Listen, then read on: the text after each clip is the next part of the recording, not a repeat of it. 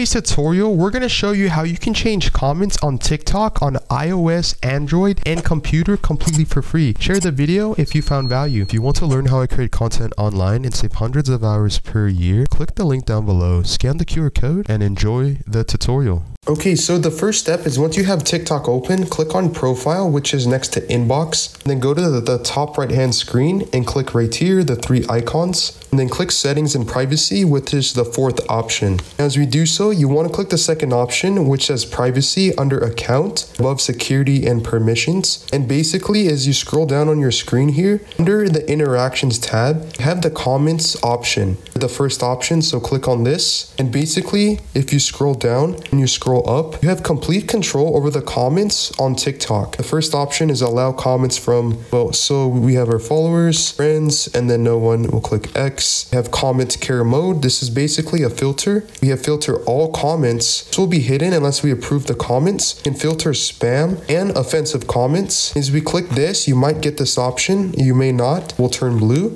And we can even filter keywords. So we can type in whatever words that we want TikTok to filter. As you can see, it added a keyword. You can add more keywords by clicking and then typing. As you can see, it's going to filter out these keywords. And you can even review filter comments. Filtered comments are going to appear here completely for free.